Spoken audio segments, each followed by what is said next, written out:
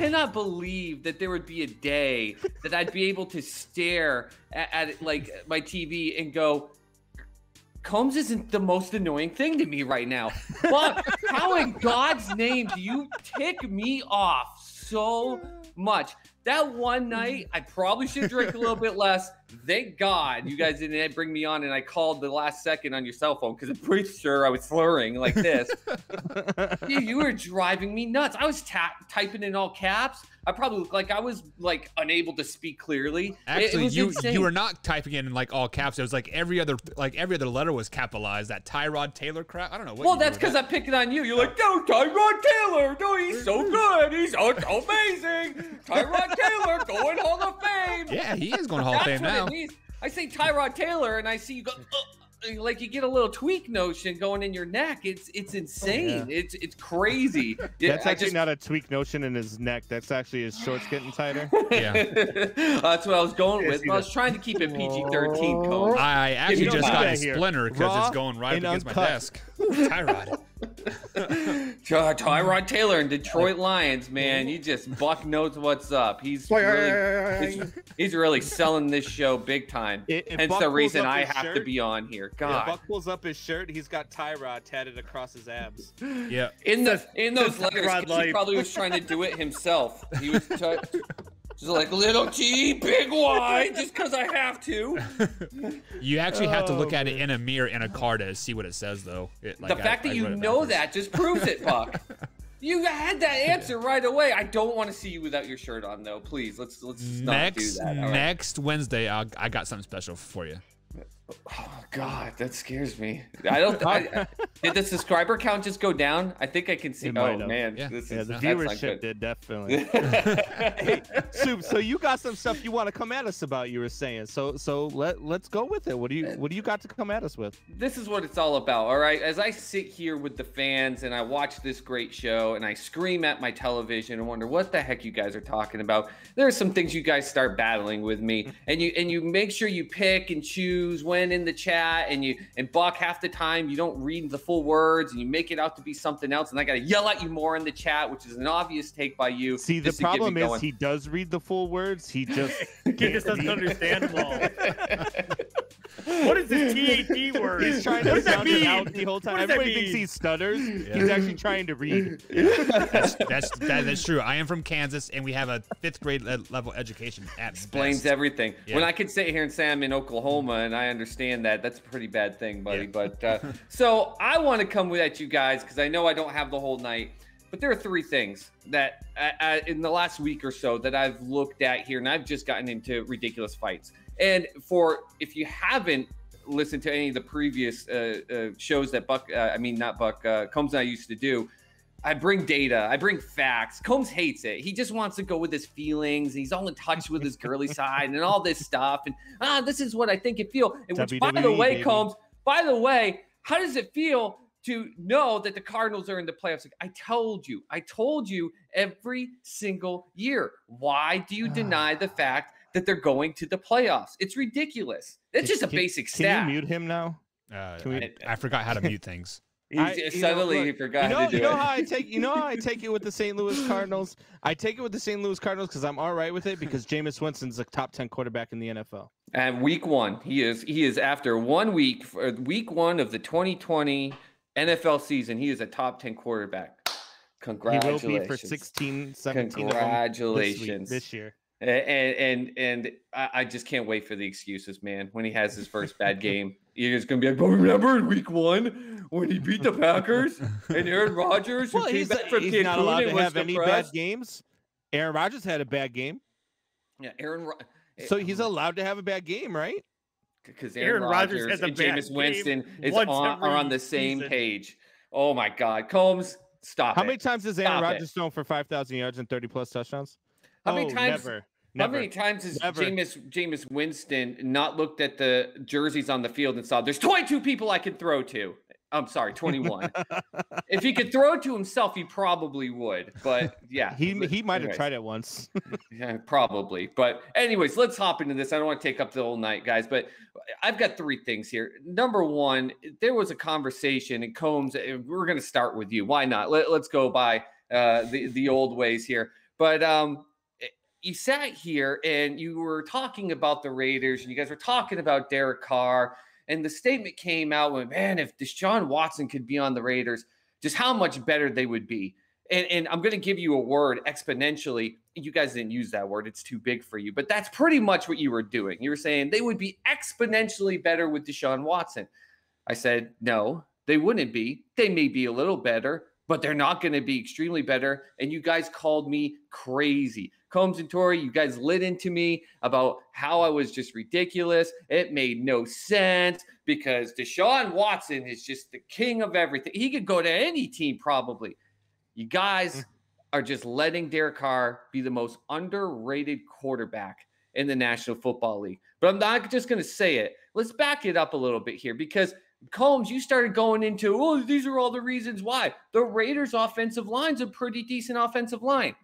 Combs, they're ranked 26 in the league. 26 offensive line. That's 2 better than Russell Wilson, who we always talk about the fact that the guy's going to get killed someday and they're wasting his talent. 26. You're like, well, their defense. I mean, they got a pretty good young defense over there. 26 ranked defense. I mean, as a whole, this is not a great offensive line that's in front of Derek Carr. This is not a great defense that's on the other side. I mean, they made sure they took their best player and Khalil Mack and said, see you later, to give any chance for them to do that well. Hey, they tried to trade back for him this offseason. They did. They figured, well, we need to get some attention. Let's hey, how much would you take for him back? I mean, there's no way I'm gonna do it, but let's get some spice going in Las Vegas here. But so Derek Carr himself is, and I get it, he's ranked 13th. And again, this isn't me saying Deshaun Watson's not an amazing quarterback because he's ranked 4th.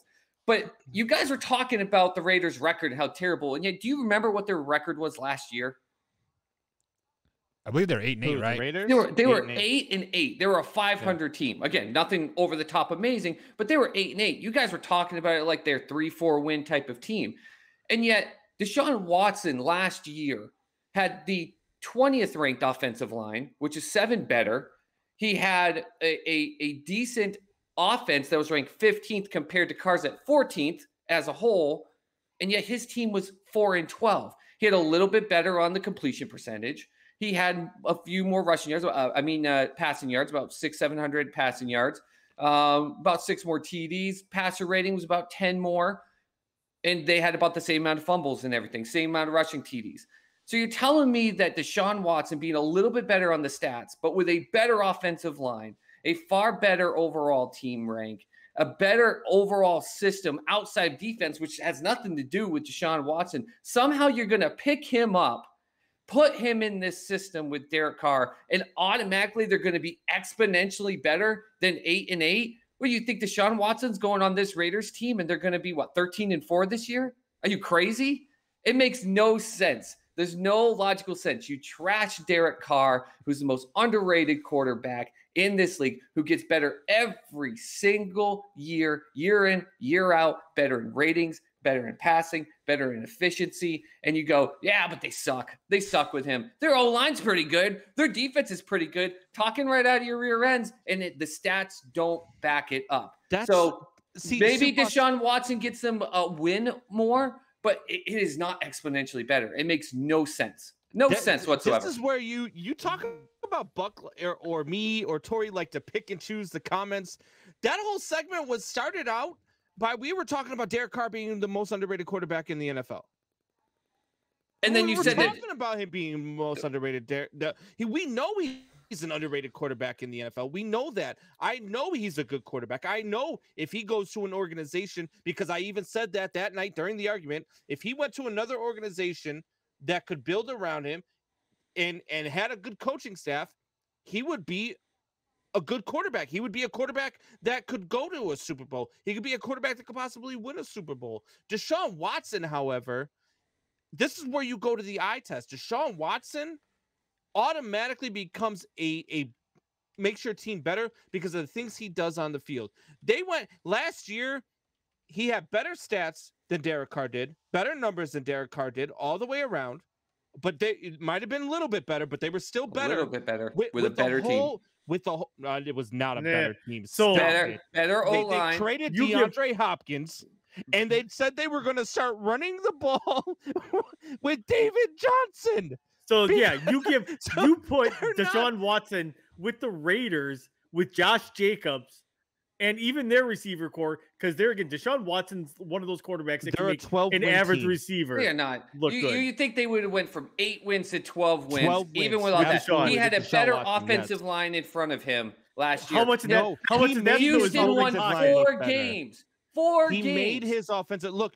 Derek Carr won 4 more games with a worse offensive line. How the heck? So you know, just like I know, that a mobile quarterback, a quarterback that can make things happen, makes a trashy offensive line look a little bit better. That's the whole reason why I say that Justin Fields is ready to start for the Bears now. Hey, don't jump on my next segment. They have a trashy offensive line, but he can run around and he can make things happen. And he's going to make that offensive line do better because he's going to take pressure off the offensive line, which is what Deshaun Watson was able to do. But you say eye Watson test on the Raiders last year with Ruggs, with all the guys that they had, with Jacobson, with the team that they had last year, they're a 12-win team. It's such a baloney read on that. You're just automatically just saying just because Deshaun Watson can run it around, he automatically makes them 4 wins better when there were 4 wins worse with a better offensive line and everything around him. Overall, yes, you've got Jacobs and everything like that, who's still a rookie running back. Where you think all of a sudden Jacobs' numbers are going to be the same if you have Deshaun Watson as a running quarterback? Line was better statistically because Deshaun Watson made them better statistically. Because you can do it with a mobile quarterback, you can roll the pocket. There were sacks you can run that aren't RPOs. allowed. There were sacks that aren't allowed because Deshaun Watson can escape pressure and turn losses into gains. Derek Carr does not have that ability. Oh no, he's a pocket quarterback. Where he can throw on the run better than Derek Carr and make things happen. There are things that make the offensive line statistically better, and they weren't. It's not like you're talking about the 7th ranked offensive line versus the 27th ranked offensive line. You're talking about the 25th versus the 20th. You're the one that sat there, Combs, and said they had a great, decent offensive line. I'm opposing your damn comment. You said, "Oh, the Raiders have a really good and offensive now I'm line. opposing your comment. Line. 26th ranked O-line. 2 better This is like than Brandon Seattle. versus Brandon. 2 better than Seattle. 2. And we talk about how Seattle does nothing to help Russell Wilson. That it's garbage. They're going to kill him. But 2 better. Whoa, man, that's great. Seattle does plenty to help Russell Wilson. What are you talking about? Seattle has helped Russell Wilson Not plenty. with the offensive Russell line. Wilson just Stay on disappears. topic. Stay on Russell Wilson topic. disappears after Offensive week line. 7. Offensive line. And by the way, if you're going to give me this eye test bull crap, tell me how many Derek Carr games that you fully watched from beginning to end last year. A lot. I watched a lot of football from beginning to end last year. I don't care who's playing. How much Derek Carr did you watch? I would say out of their 16 games last year, I probably watched, I would say 6 games. This whole 6 games, and you think in what you saw in plenty. 6 games that he was just terrible. Yeah, I know you said that he was a good quarterback, terrible. but you think that what you saw out of maybe 6 games with Deshaun Watson, let's just say it's an even keel. You seriously think that was 4 more wins yes, on those teams? No doubt in my mind. What type of magic soup do you drink every single day, Combs? It's not, because the soup is spilled over here. Jeez, my goodness gracious! I forgot what this is like.